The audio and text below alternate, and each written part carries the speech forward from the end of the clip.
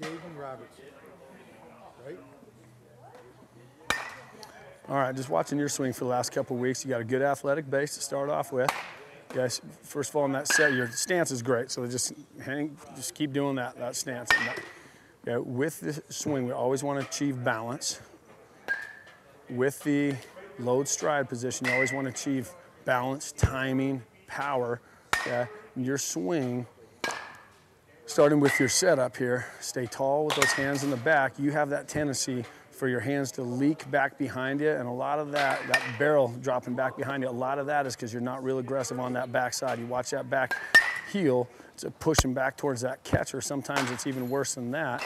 You really feel that knee starting that swing forward. That was your best one you've had right there. Now duplicate that over and over and over, and that'll help your hands and barrel go forward.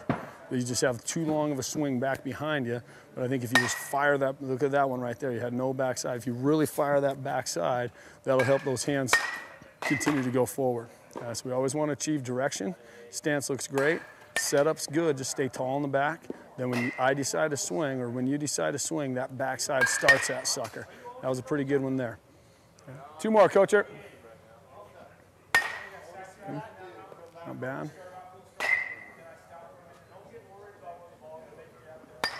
Good. Okay, hop on out. Okay, so I think, come right over here. So I think a lot of, I know I've talked to you the last couple times about that barrel's getting long behind you. I think most of that is due to that backside. You're somewhat lazy with it. It'll point back towards that catcher or stay on that ground. When you really get the feel of firing that backside, boom, those hands can go forward. Okay, your swing's good, your stance looks great. Just stay tall in that load stride setup. Don't let that front shoulder come up, hands go down. So I'm tall in that attack position. Then from there, I get super aggressive with that backside, and that helps my hands stay tall. Where you're lazy, not lazy, but just inadequate down here, those hands just start to push, and that's when that barrel gets long behind us. So this is directly related to that. Okay, you fire that backside, those hands can come forward. Okay, good job.